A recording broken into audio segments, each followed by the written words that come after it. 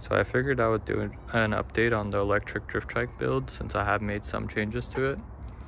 The first thing I added was these gussets to strengthen up the frame since it was cracking there before from all the vibrations and shaking that goes on a drift trike.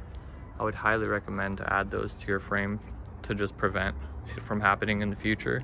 It will just save you the headache in the long run. The second thing that I upgraded was going with Electro Co's Razor 2.1 kit.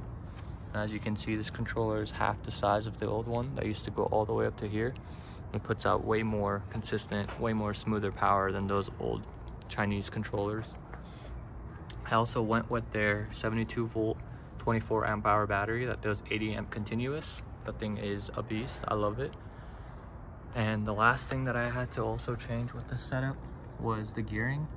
I used to run the 35 chain, and I went back down to the stock T8F chain, 11 motor sprocket and 38 axle sprocket, and it has 0 overheating issues now, and it's a lot more controllable as well during drifts, and it's just overall so much better now.